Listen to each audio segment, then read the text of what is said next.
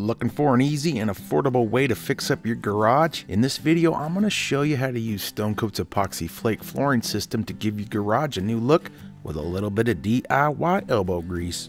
Hey there folks, my name is Mitch Quist, and in this video I'm going to show you how easy it is to give your older garage a fresh new look with Coat Epoxy Flake flooring system. The first step is to use a grinder and a diamond blade to widen the cracks in the floor. If you can't fit a playing card into that crack, there's no need to widen it as it won't be visible. Make sure to sweep or vacuum any dust before moving on to the next step. That next step is mixing up an equal amount of part A and B of our floor patch epoxy gel until they become the same color. Use a stiff putty knife to fill the cracks. The gel will be cured and ready for the next step in 4 to 8 hours. Use a hand grinder with a 7-inch diamond cup wheel for the edges and rent a walk-behind floor grinder to do the rest.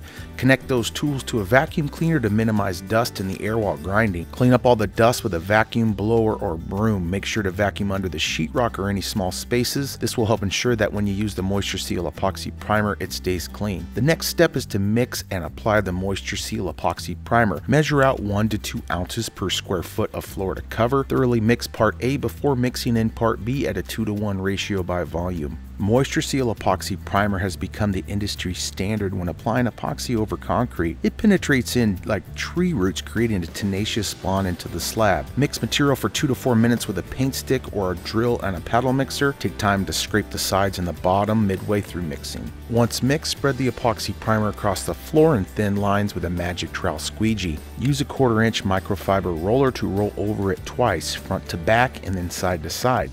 This will give you the best results. We're looking for a nice and thin coat here, thin to win. Keep the material from pulling up in deep puddles.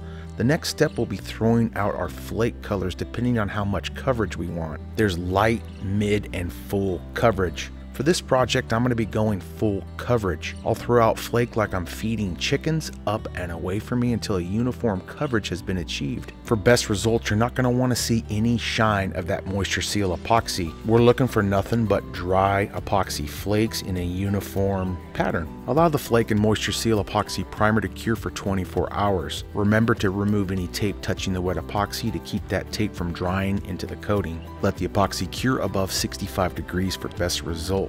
After the epoxy has dried, take a floor scraper and lightly scrape the floor.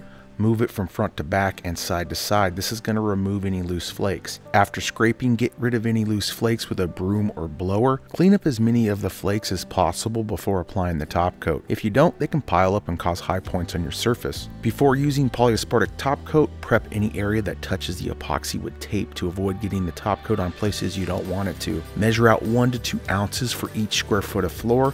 Mix the top coat with a paint stick or a paddle mixer on a drill for 2 to 4 minutes. If you want it to be less slippery, add in 2 ounces of our non-skid additive for light grit, 3 ounces for medium grit, or 4 ounces for our heavy grit for every 1.5 gallon Polyaspartic Topcoat. Apply the Polyaspartic Topcoat with a 1/4-inch microfiber roller. Roll it across the floor from front to back and left to right, ensuring an even coating. Once done, take off any tape and make sure there are no high points or piles of flakes before letting it cure 24 to 48 hours with temperatures above 65 degrees. And there you have it, guys. Light foot traffic can resume in 24 hours, and you could park your vehicle on your new epoxy floor within 72.